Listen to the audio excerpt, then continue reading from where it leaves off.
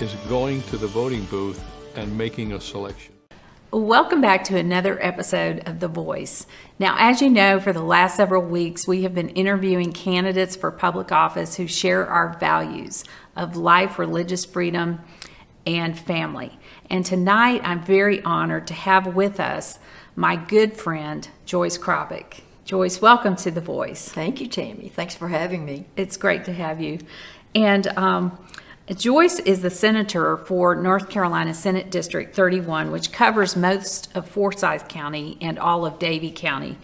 The communities in her district include Advance, Belews Creek, Bermuda Run, Coolomee, Clemens, Kernersville, Moxville, Walkertown, and a small part of Winston-Salem.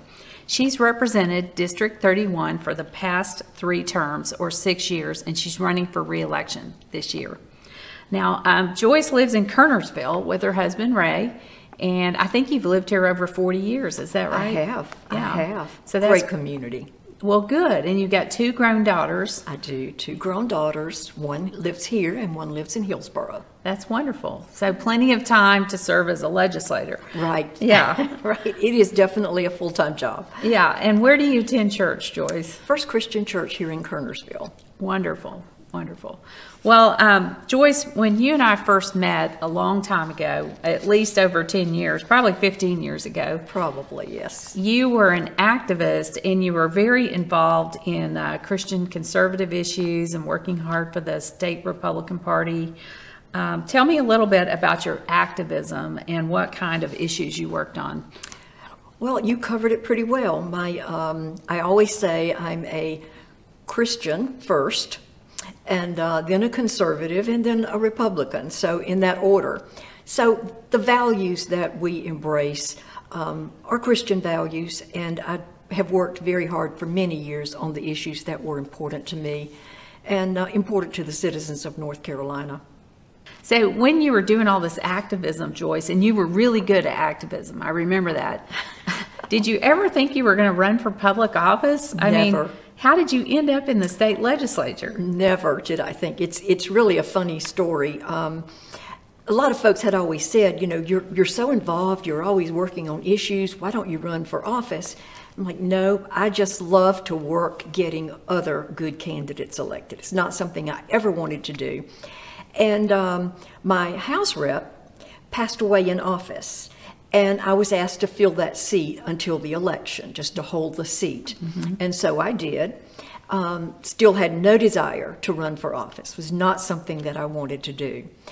Then my senator retired, and so I was asked to fill that seat. And I said, well, I'll pray about it, and I'll think about it, and I'll let you know. So I prayed for days, did not get the fire in the belly. I just did not want to do it. I told him, I said, I am so honored that you have asked me to do this, that, you know, all of my good friends have asked me to do this, but I'm just not, I've prayed about it. I'm not getting the feeling that it's something that I want to do, so I'm going to say no. Within 5 minutes, Congresswoman Virginia Fox called me. She can be very persuasive. She can, and this, by then it's like 11:30 at night. Yeah. She said, I know you've been praying about it, and I know you said no, but I've been praying about it, and I got a different answer. I can just hear Virginia saying that. Yes. And I said, Virginia, do you have a better line than I do? And she said, how in the world can you look at this and not see that God is opening these doors? Mm-hmm. So I thought, well, I never even thought of it like that. So I said, okay, Lord, I'm going to do it, and if it's not what you want me to do, you stop me.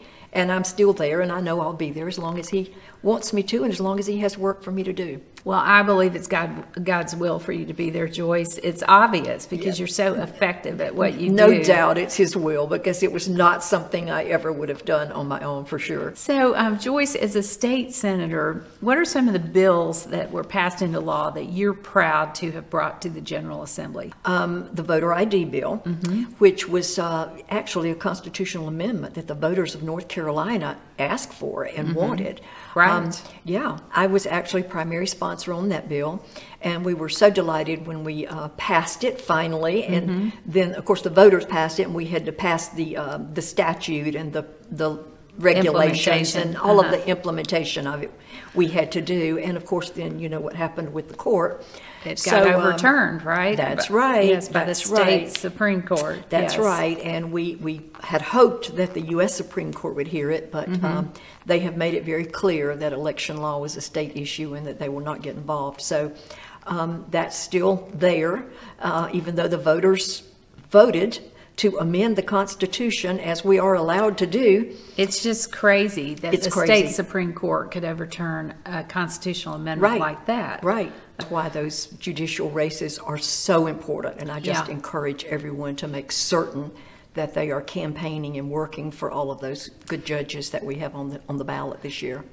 I know that you worked really hard on a bill to force insurance companies to cover autism. Right. And tell me just a little bit about that. That's one of the things that I'm most proud of. That bill had been worked on for about 10 years when I got there, trying to get that done. And the only way I think that I finally got it passed was my argument became when I learned that if you were a Medicaid recipient, or if you were a state employee, your children were covered for autism treatment. But you couldn't go out and buy it. The people paying the bills for our children to have that treatment couldn't buy it for themselves. It was not available in North Carolina. Yeah. And so that seemed so unfair to me. It does. So we worked very hard just making sure everybody was aware and making sure that people understood what was at stake, and we finally got that done. So a couple other things I read that you had done was Burt's Law, cracking down on abusive nursing home staff, and some other legislation. Burt's story was an amazing story. I actually met his mom at a meeting. I had gone to a meeting, and she came up after the meeting and said, you know, can I talk to you? And so we started talking. She told me her story. Her son had been in a group home, and he had been sexually abused for years. For years. And they would bring him home on weekends, and he started going through the same symptoms that children do, even though he was, you know, an adult by then. Yeah. But acting out, bedwetting, all of those things. And she had actually written a little book that she had put together to tell the story. And I learned that there was a law that said you must report abuse in these congregate settings, but there was no penalty if you didn't. So even though some of the staffers had reported this abuse, it never got past the director. And they just covered it up. They didn't want the publicity. They didn't want, horrible. It was horrible. And so we put teeth in there where it will be a felony if you don't report those abuses. Wow. Well, thank you for working on that. And of course, this year you championed House Bill 918, which was to amend the abuse laws in North Carolina for foster children. Right. So that for these kids that are born into a drug addictive home where the mother is an opioid addict or some other drug, and the child is actually addicted when they're born. Right. The baby can be placed in a permanent, safe home sooner, because our system is just losing these babies. That's right. They're getting stuck in the foster care system for years. That's right. Past the age where they're adoptable in many cases, and they're bounced around from foster home to foster home, from the foster home back to the mom, back and forth and back and forth. They have no permanency in their life. And it's so sad to hear those stories from some of those foster families who love these children and want to have them permanently, and they just keep getting bounced around. And that was probably one of the most contentious bills I think I've ever presented, and it was shocking to me. Yeah, it is shocking. I didn't that people expect would it. want these children to stay in a home like that that's abusive. That's right. Yeah. Well, thank you for your work on it, and I'm so sorry that the governor vetoed it, like he has many bills the last 4 years. Many good public policies that could be in effect now if the governor would just sign them into law. We're going to keep working on that too.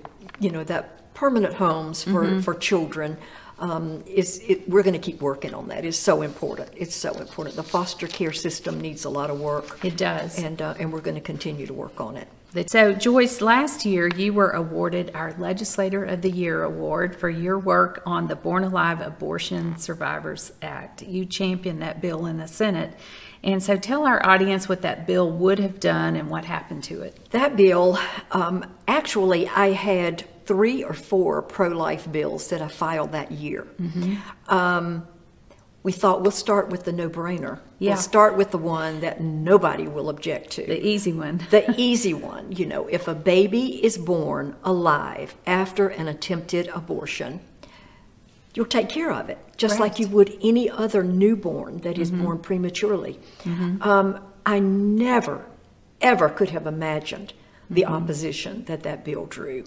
It was shocking to me. And it, as you know, was vetoed by the governor. We had originally 2 senators from the Democrat side that voted with me on the original bill.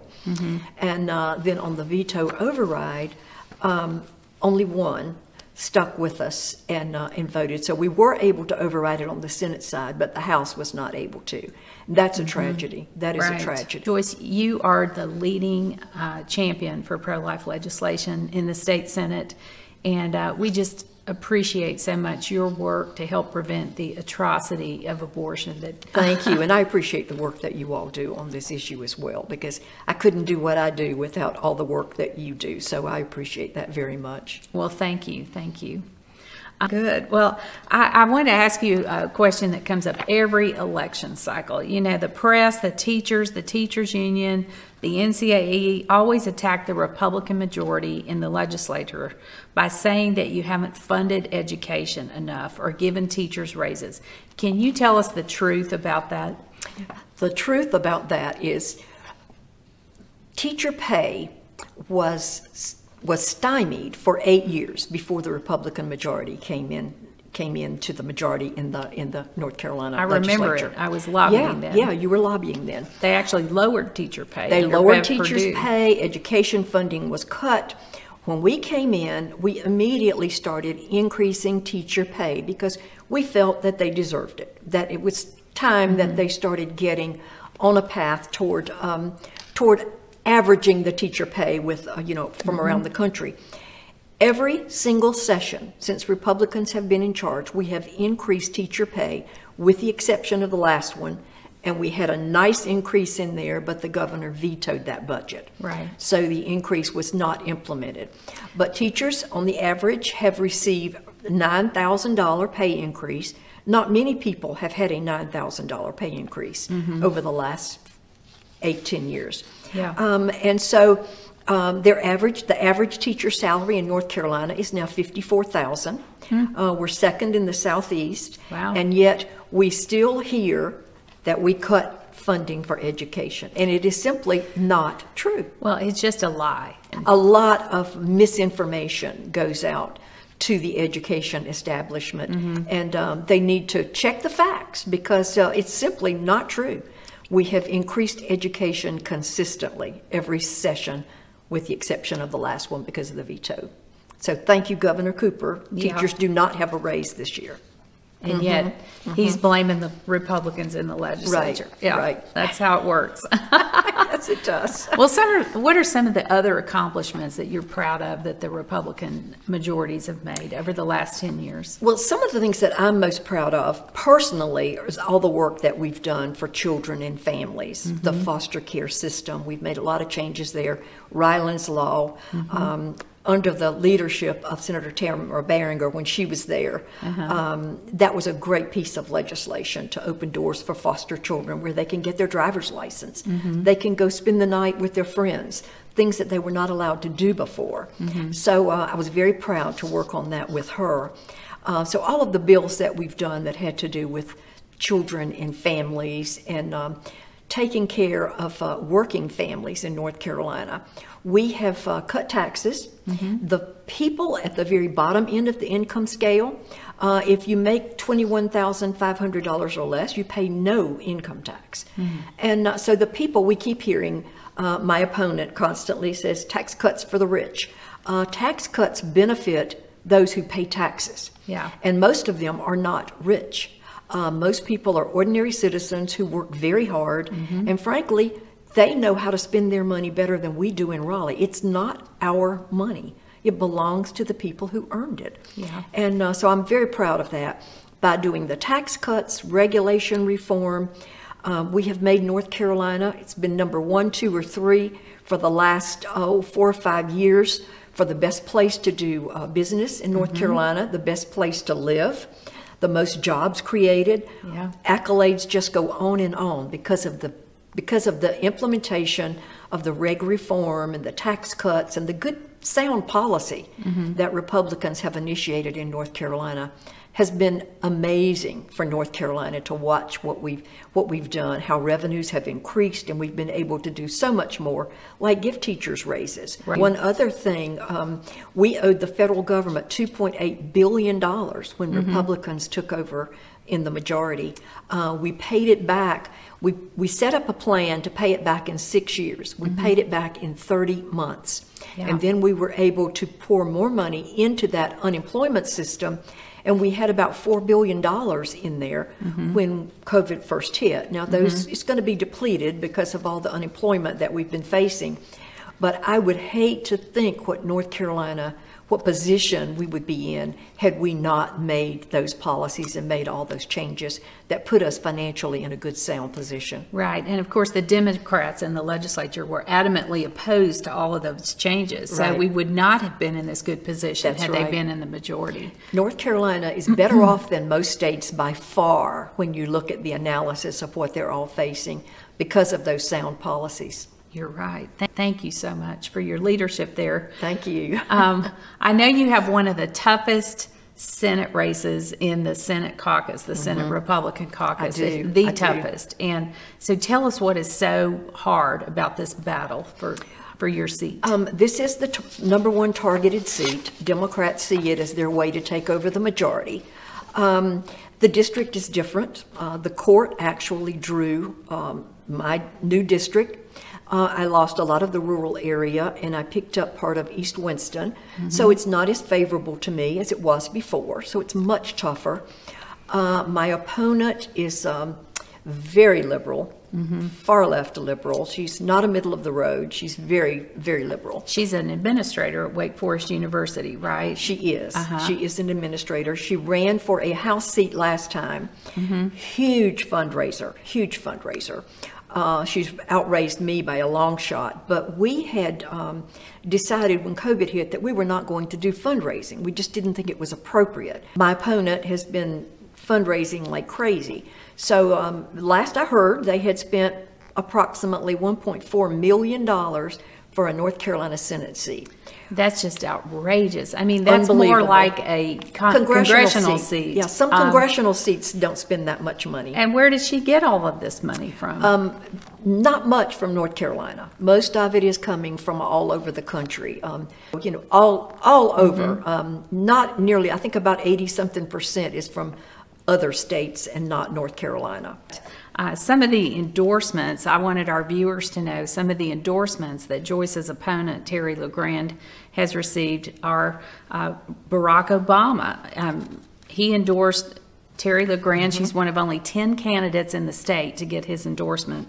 She's also been endorsed by Lillian's List, Emily's List, those are both, and Planned Parenthood. Those are all extreme pro-abortion PACs. She was endorsed by the Human Rights Campaign, the LGBT activist organization that bullied North Carolina so much about our law that protects women and girls from having men in their bathrooms and locker rooms.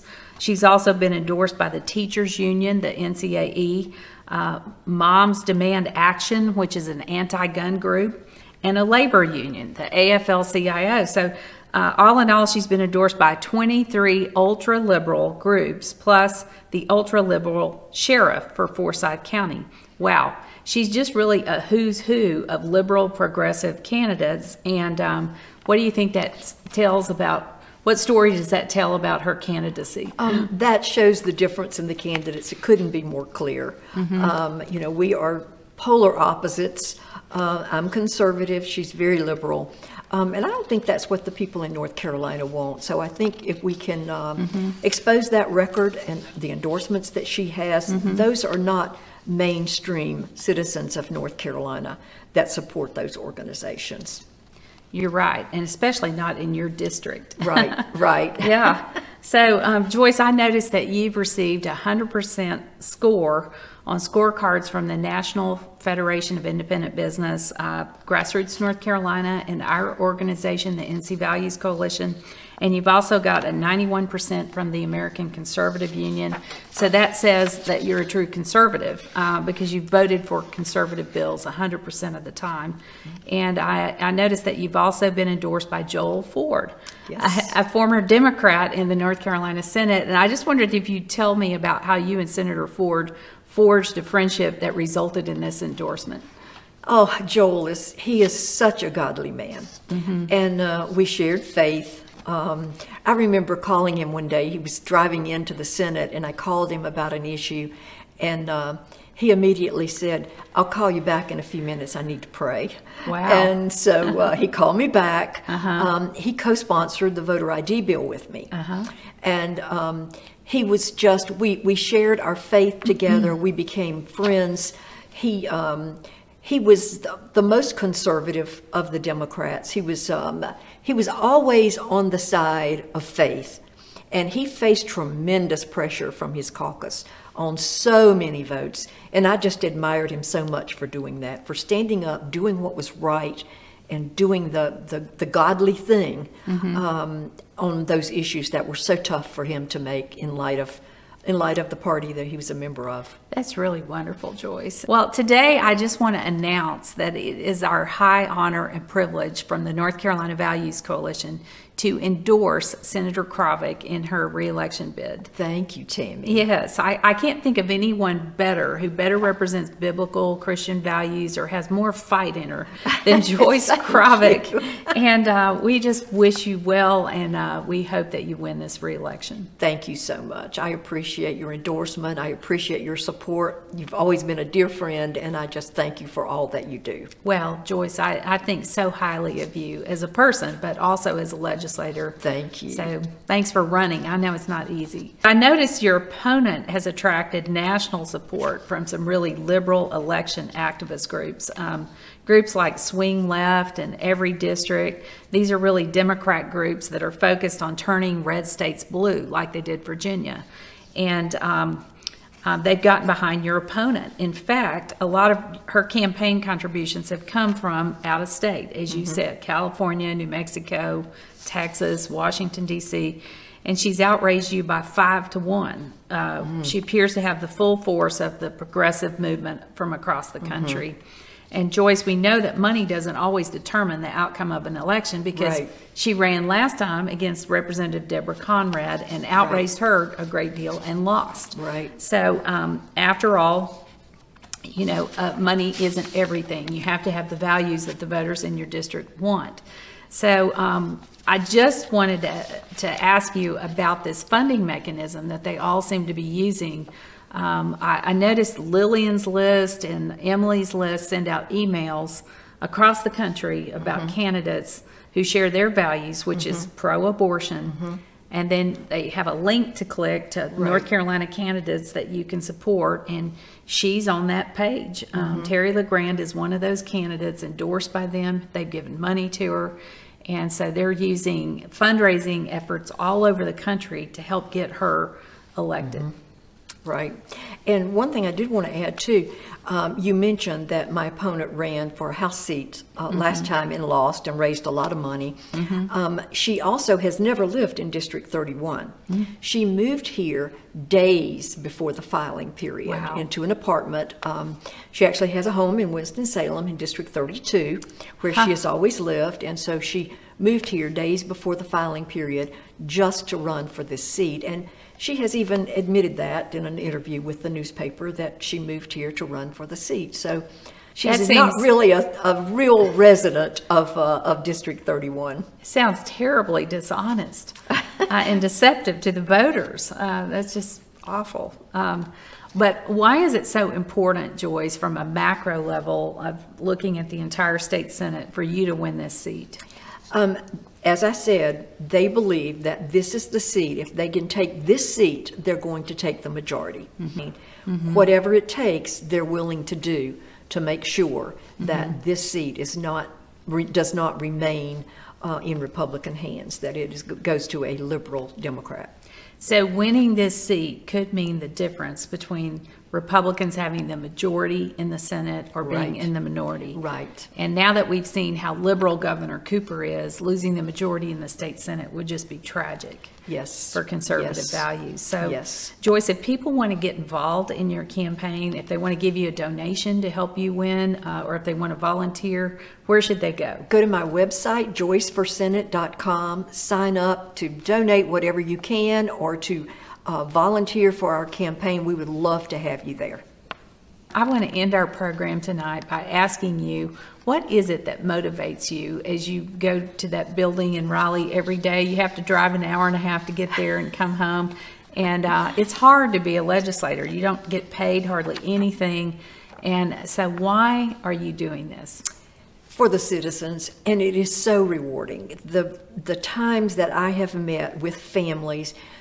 A couple weeks ago, I met with a family here in my district whose son has autism. And with the schools being closed down, I've started hearing from these families that the virtual learning is not working for those autistic children. And so the bill that I ratified on Thursday, which I was so honored that the party allowed me to have that honor, had funding in there for those kids to get scholarships, increasing those grants so that they'll be able to get the help that they need. You know, last Thursday, you and I were in attendance at an event with Vice President Mike Pence in Raleigh, the Life Wins 2020 campaign. And the Vice President was speaking about his support for the pro-life movement. And it was just an incredible event. Lieutenant Governor Dan Forrest was there, and Lieutenant Governor candidate Mark Robinson, Justice Paul Newby, and 5 members of Congress. And you made the time while session was on to come and be there for part of the event. I so appreciate that. But it was at the end of the day, it was in some ways a tragic day because Planned Parenthood and the ACLU filed a major challenge to 5 different pro-life advances that we've worked hard together to get passed in the last 8 years. And because we have this liberal activist Supreme Court in North Carolina with 6 activist progressive members and 1 conservative. And Joyce, do you think that it's possible that this case will undo a lot of the progress that we've made to advance life in North Carolina? That was a great event, Tammy. That was a great event. It was so inspiring to hear all of those candidates and those elected officials talking about the pro-life movement and what they've been able to do as well. It was very, very encouraging. I fear that, yes. I've seen what the activist courts, even when we had veto-proof majorities and we were able to override vetoes, the court was still stopping the legislation that we were passing, the will of the people. And that is why it is so important. Those judicial races are so important. They will chip away at everything that we do as long as they possibly can. It is that important to them. Abortion is the holy grail. It is the holy grail of the liberal left. It is, yes. And they will do anything they can to make sure that abortion is front and center on their plates. And we've got to make certain that we do all we can to get rid of these activist judges so that the legislature can do the job that our Constitution provides for. I couldn't have said it better myself. Thank you, Joyce. That was great. Thank you, Tammy.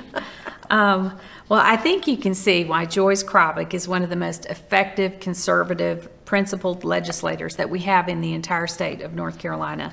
And I hope you will help her, especially if you live in her district, because she needs your help. It's a matter of keeping the majority in the state Senate this election.